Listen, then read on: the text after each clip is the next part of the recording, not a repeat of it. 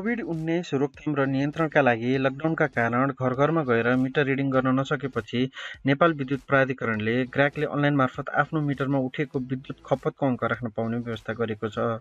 यो ट्युटोरियलमा हामीले NEA ले प्रदान गर्ने 3 विभिन्न अनलाइन सुविधाहरूका बारेमा देखाउनेछौँ।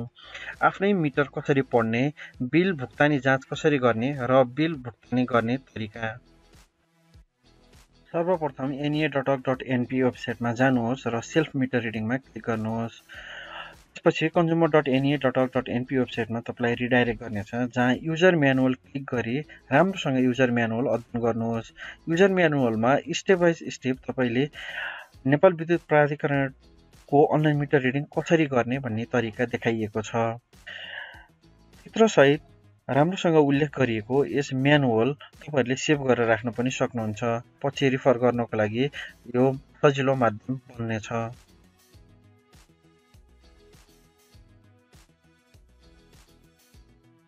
ग्राहकले पहिलो पटक रजिस्ट्रेसन गर्नुपर्ने हुन्छ। रजिस्ट्रेसन गर्दा आफ्नो कन्ज्युमर नेम अथवा युजर नेम, मोबाइल नम्बर र पासवर्ड राख्नुहोस्। इमेल चाहिँ कम्पलसरी छैन। पहिलो पटक लगइन गरिसकेपछि रजिस्ट्रेसन गर्दा राखिएको मोबाइल नम्बर र आफूले राखेको पासवर्ड प्रयोग गरी लगइन गर्न सकिन्छ। खाता बनाउँदा ध्यान दिनुहोला, पासवर्ड बिर्सेमा आपत पर्न सक्छ। फर्गेट पासवर्डले हाम्रो केसमा काम चाहिँ गरेन र माथि दिएका सोशल मिडिया आइकनहरूले पनि काम गरेन। कन्ज्युमर साइन अप सक्सेसफुल भयो, लगइन गर्ने खाता बन्यो। अब ग्राहक विवरण भर्न लगइन गर्नुहोस्। एड कन्ज्युमरमा क्लिक गरी खुल्ने कन्ज्युमर रजिस्ट्रेसन फारममा कन्ज्युमर रजिस्ट्रेसन फर्ममा देखाइएको निर्देशन अनुसार ग्राहक विवरण भरी दर्ता गर्न सकिन्छ। एड कन्ज्युमर भनेको चाहिँ तपाईको घरको मिटर अथवा तपाई ग्राहक हो। एक भन्दा धेरै घर छ तपाईको भने प्रत्येक मिटरलाई रजिस्टर गर्न सकिन्छ। यो विवरण एक पटक भरिसकेपछि अर्को पटक भर्नु पर्दैन। तसर्थ तपाईको जतिवटा मिटर छ सबै भर्नु होला। DCS नेम, कन्ज्युमर आइडी र कन्ज्युमर नम्बर तपाईको NEA ले प्रदान गरेको बिलमा पनि उपलब्ध हुन्छ। त्यो हेरेर राम्रोसँग भर्नु होला। प्रत्येक मिटर अथवा प्रत्येक घरधुरीको लागि पनि भर्न सक्नुहुन्छ।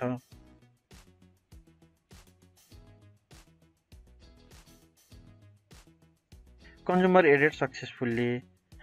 अब यसको विवरण हेर्नलाई हामीले यसमा एउटा कन्ज्युमर राख्यौं, त्यो भन्दा बढी राख्नलाई एड कन्ज्युमर गर्दै जान सक्नुहुन्छ।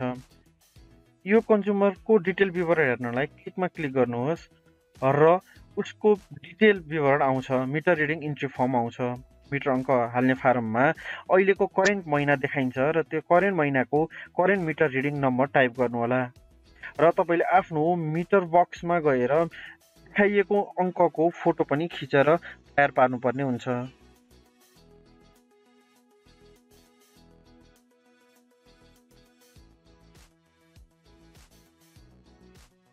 अहिलेको मन्थको रिडिङमा according to the enter reading consumer units भनेर टोटल युनिट देखाइएको हुन्छ। यो चाहिँ अघिल्लो पटकको अङ्क मिटरको अङ्क र यसपालिको मिटरको अङ्क हालेर total bill amount for total number of units भनेर क्याल्कुलेट गरेर देखाइएको हुन्छ। यो हिसाब चाहिँ पर युनिट शुल्क अनुसार देखाइएको छ, तर यसमा 2% रिबेट तथा अरू विभिन्न डिस्काउन्टहरू देखाइएको छैन। आफ्नो मिटर रिडिङको अङ्कलाई भेरिफाई गर्नलाई अपलोड इमेज फर भेरिफिकेसनमा जानु होला अथवा भेरिफिकेसन ट्याबमा गएर एक्सनमा क्लिक गर्नुहोस्। एक्सनमा क्लिक गरिसकेपछि तपाईले आफ्नो DCS name, consumer ID, consumer number पछि तपाईले खिचेको मिटरको फोटो खिचेको अपलोड गर्न सक्नुहुन्छ अपलोड इमेजबाट। यो सबमिट गर्नुहोस्।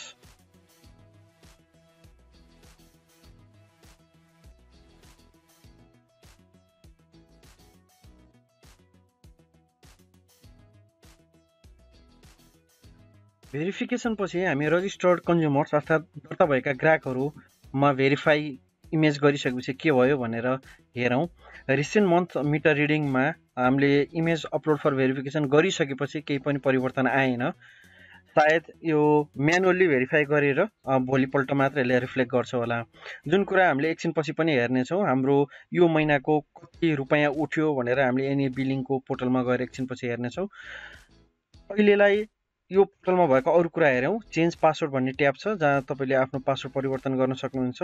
भेरिफिकेसन विभिन्न अरू पनि कन्ज्युमर आइडीहरू अथवा तपाईको अरू पनि ग्राहक पहिचान छन् भने त्यसलाई पनि भेरिफाई गर्न सक्नुहुन्छ।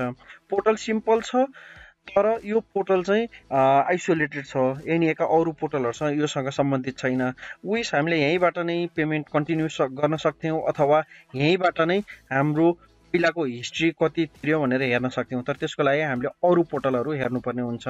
त्यसको लागि हामी ब्याक टु एनईए वेबसाइट जाउँ। हामी एनईएको वेबसाइटमा जाउँ र बिल इन्क्वायरी पेमेन्ट अथवा neabilling.com/view अनलाइन गर्न पनि सक्छौँ। जहाँबाट हामीले एनईएको बिल चेक गर्न सक्छौँ।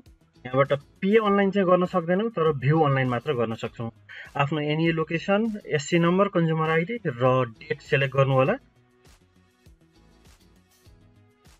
हामीले यसमा डेट सेलेक्ट गर्दा विशेष ध्यान दिनुपर्छ, किनभने यो डेट चाहिँ अङ्ग्रेजी तारिख अनुसार राखिएको छ। यसमा नेपाली डेट भएको भए ठ्याक्कै मिल्थ्यो, तर डेट रोज्दा ध्यान दिनुपर्ने छ।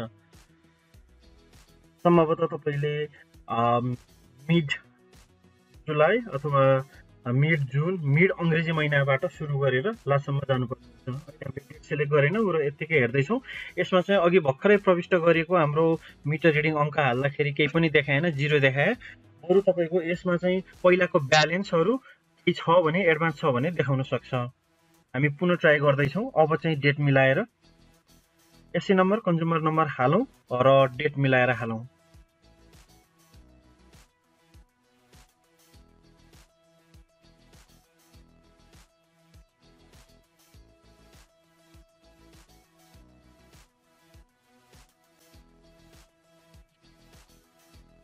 हामीले ज्येष्ठ महिनाको ट्राई गर्दैछौँ। त्यसको लागि चाहिँ डेट मिलाउनु पर्ने भयो। सम्भवतः मे 14 अथवा 15 राखेर हामीले जुनको सेकेन्ड विक अथवा फर्स्ट विकको लास्ट डेटसम्म गर्न सक्छौँ। कुन एकपटक ट्रान्स गरौँ। अनलाइन मिटर रिडिङमा भइसकेको भोलि अथवा पर्सि मात्र देखिन्छ भनेर हामीले यसलाई भेरिफाई गर्न खोज्दैछौँ। जुन कुरा सही पनि हो, अहिले चाहिँ देखिएको छैन।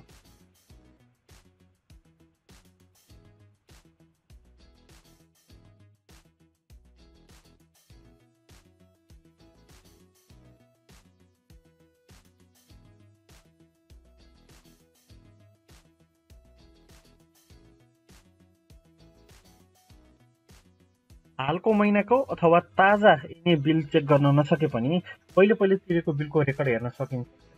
मिलाएर राखौँ।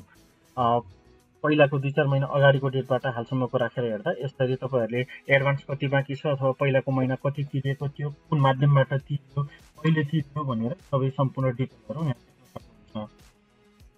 आफ्नो रेफरेन्सको लागि यसरी हेर्न सकिन्छ। हामीले हेरेको रेकर्ड अनुसार चाहिँ अन्तिम 6 महिनाकोसम्म यहाँ हेर्न सक्छौँ। त्योभन्दा बढी चाहिँ हामीलाई सम्भवतः नचाहिन सक्छ, अथवा चाहिए पनि हामीले आफ्नो पेमेन्ट गेटवेमा गएर हेर्न सक्छौँ। अब हामीले रेकर्डिङलाई पज गरेर भोलिपल्ट आएर हेर्दाखेरि डेट मिलाउनुहोस्। यो डेटले चाहिँ तपाईँको करेन्ट मन्थ रिफ्लेक्ट होस्, नेपाली महिना, हाम्रो केसमा जेस्ट। डेट मिलाइसकेर इन्टर गर्दाखेरि चाहिँ तपाईँहरूले चाहिँ unpaid amount for the month, current month देख्न सक्नुहुन्छ। हाम्रो केसमा चाहिँ जेस्ट। यदि तपाईँको 2-4 महिना नै बाँकी छ भने यहाँ अनपेड भनेर कुन महिनाको बाँकी छ त्यो देखाउँछ। यसमा रिबेट पनि देखाइएको छ बल्ल, तर एनईएले भनेको जस्तो डिस्काउन्टहरू छैन। अब हाम्रो थर्ड अर्थात् अन्तिम सेगमेन्टमा जाउँ। पैसा कसरी तिर्ने, बिलको भुक्तानी गर्ने तरिका। एनईएको होम पेजमा गइसकेपछि यहाँहरूले बिल भुक्तानी गर्ने तरिकाहरू देख्न सक्नुहुन्छ। विभिन्न माध्यमहरू छन् अनलाइन पेमेन्टका। ई सेवा खल्ती विभिन्न ब्याङ्कहरू, ब्याङ्कको ई ब्याङ्किङ अथवा तपाईँको मोबाइल ब्याङ्किङ लिनुभएको छ भने त्यहाँबाट पनि पे गर्न सक्नुहुन्छ। होइन भने तपाईँहरूले पेमेन्ट गेटवेहरू युज गर्न सक्नुहुन्छ। अहिले हामीले ई सेवाको यहाँ देखाउँदैछौँ। ई सेवामा गएर तपाईँहरूले इलेक्ट्रिसिटी एन्ड वाटर ट्याबमा क्लिक गरेर इलेक्ट्रिसिटी नेपाली इलेक्ट्रिसिटी अथोरिटीको लिङ्कमा क्लिक गरेपछि आफ्नो एनईएको काउन्टर, एससी नम्बर र कन्ज्युमर आइडी आएपछि उसले बिल देखाउँछ। तर हाम्रो यो सिस्टम रियल टाइम छैन। पहिला सुरु फर्स्ट केसमा उसले 1 दिन लगायो भेरिफाई गर्नलाई, सेल्फ मिटर रिडिङको 1 दिन लगायो भेरिफाई गर्नलाई। अब त्यो भेरिफाई गरिसकेपछि तत्काल त्यही दिनमा चाहिँ तपाईँले पे गर्न सक्नुहुन्न। आई मिन तपाईँले इन्टर गरेको डेटमा, तपाईँले भेरिफाई गरेको डेटको भोलिपल्ट मात्र तिर्न सक्नुहुन्छ, त्यो पनि बिहान 10 बजेबाट मात्र। यहाँ देख्न सक्नुहुन्छ हामीले अहिले तिर्न चाहिँ सक्दैनौँ। यसको लागि फेरि 10 बजे पुग्नु पऱ्यो। 10 बजे पुगेर तिर्दाखेरि चाहिँ यसरी देख्न सक्नुहुन्छ। कम्प्लिट रेकर्ड आउँछ, पिडिएफ पनि सेभ गर्न सक्नुहुन्छ अथवा पछि तपाईँले ई सेवा अथवा ट्रान्जेक्सन हिस्ट्रीमा गएर हेर्न सक्नुहुन्छ। फेरि राम्रो रूपमा एउटा ई सेवा र खल्ती सिटैले चाहिँ आफूले तिरेको NEA को बिलको यसरी एउटा प्रिन्टेबल भर्सन राख्छ जुन हामीले युज गर्न सकिन्छ। अथवा खल्तीमा गएर तपाईँले ट्रान्जेक्सन हिस्ट्रीलाई सर्ट गर्न पनि सक्नुहुन्छ। यसरी फेरि हामी ब्याक टु NEA बिलिङमा गयौँ भने हामीले ज्येष्ठ महिनाको चाहिँ पैसा तिरेको देखाउँछ। नाउ स्ट्याटस पेड छ, यो बिल ज्येष्ठ हामीले चाहिँ बिल देखाइसक्यौँ, हामीले रिबेट पायौँ, कसरी कुन माध्यमबाट सबै आयो, त्यतिखेर तिरेको पनि आयो, तर हामीले NEA ले दिनुपर्ने घोषणा गरेको डिस्काउन्ट चाहिँ पाएका छौँ। विभिन्न इस्युहरू उठेका छन् यो NEA को बिलिङको आधारमा, कसरी तिर्ने, किन छुट पाइएन भन्ने यस्तोको बारेमा हामीले NEA मा नै फोन गरी आफ्नो बिलिङ सम्बन्धी गुनासो र सहयोग मागेका थियौँ। नम्बर स्क्रिनमा तपाईँले हेर्न सक्नुहुन्छ। नम्बरमा फोन गरिसकेपछि मात्रै थाहा भयो कि हामीलाई सरकारले भर्खरै घोषणा गरेको 20% छुट चाहिँ मासिक 150 युनिट मात्र गर्ने ग्राहकलाई मात्र उपलब्ध हुँदो रहेछ। र योबाट चाहिँ यदि तपाईँको नम्बर 150 युनिटभन्दा बढी छ भने तपाईँ eligible. Thank you for watching.